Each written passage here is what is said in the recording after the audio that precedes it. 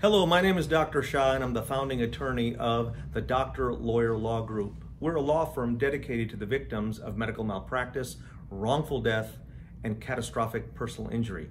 Today I want to take a moment and discuss with you a serious medical topic, and that is Cauda Equina syndrome.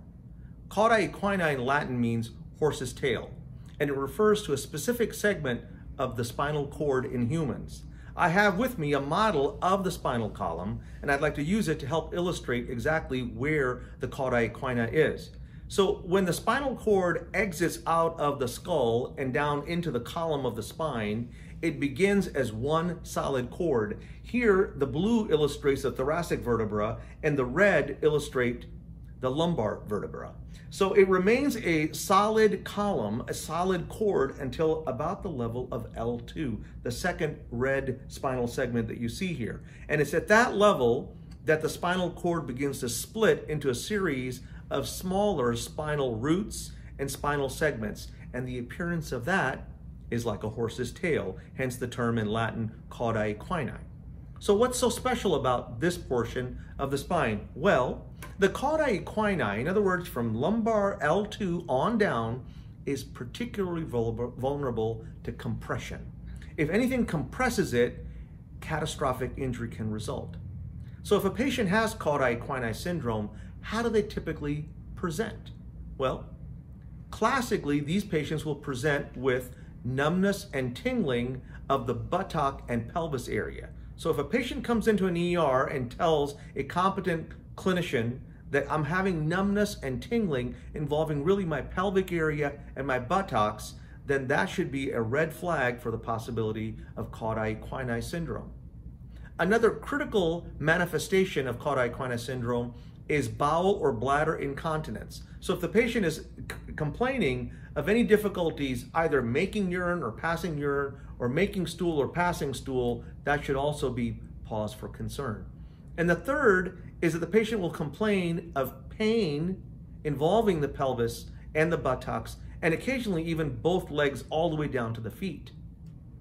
So if a patient presents with this constellation of signs and symptoms, a competent clinician must be prepared to rule out the possibility of Cauda Equina syndrome, because it is a surgical emergency and a delay in its prompt recognition and treatment can go on to cause catastrophic injury. And we'll talk about that a little bit more.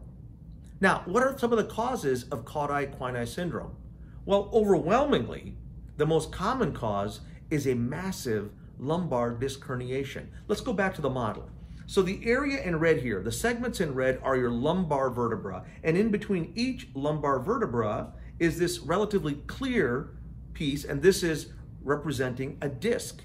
If one of these discs herniates and thereby causes a compressive effect on the Cauda Equina, well, that can cause Cauda Equina syndrome. But there are other causes that a competent clinician has to be on the lookout for that can trigger Cauda Equina syndrome. It can be a spinal tumor or other growth within the spinal column that can also exert the same compressive effect. So can a bleed. So if there's a vessel that ruptures, one of the more common ones is something known as an AV malformation, arteriovenous malformation. If a blood vessel like that ruptures and causes an accumulation of blood in the area around the Cauda Equina, it can cause that compressive effect, and that can trigger Cauda Equina syndrome. And finally, every competent clinician must keep in mind that an infection of the spinal column, an infection of the spinal cord, or the lining around it can also trigger Cauda Equina syndrome. So, because it is such a surgical emergency when a patient presents with Cauda Equina syndrome, safety rules require that there be at least 4 critical questions that a competent clinician must ask of a patient who presents with that constellation of symptoms that we talked about. The first is, are you experiencing any bladder incontinence or dysfunction? If the patient says, I can't make urine or I can't control the passage of urine, well, that's a red flag.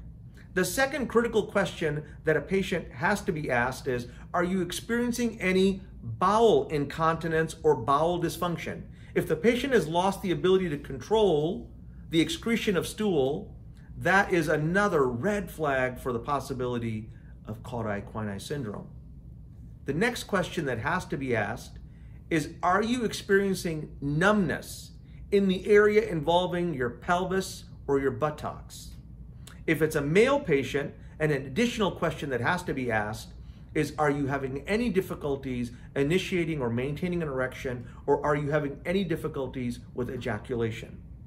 And then finally, the fourth critical question that has to be asked is, are you experiencing any significant pain involving the pelvic area or the buttocks, or is the pain bilateral, in other words, involves both of the legs and goes all the way down?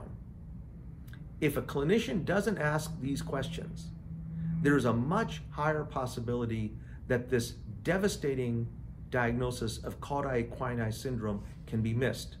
So what happens if we miss this diagnosis? Well, if there's a delay in surgical treatment of this condition, it will go on to cause permanent paralysis. In some instances, patients have lost the ability to control anything below the waist.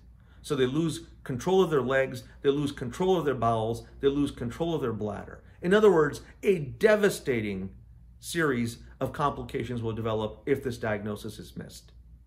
If you or a loved one has been diagnosed or has been delayed in the diagnosis of Cauda Equina syndrome, you owe it to yourself to call the Doctor Lawyer Law Group and have your potential medical malpractice case fully evaluated.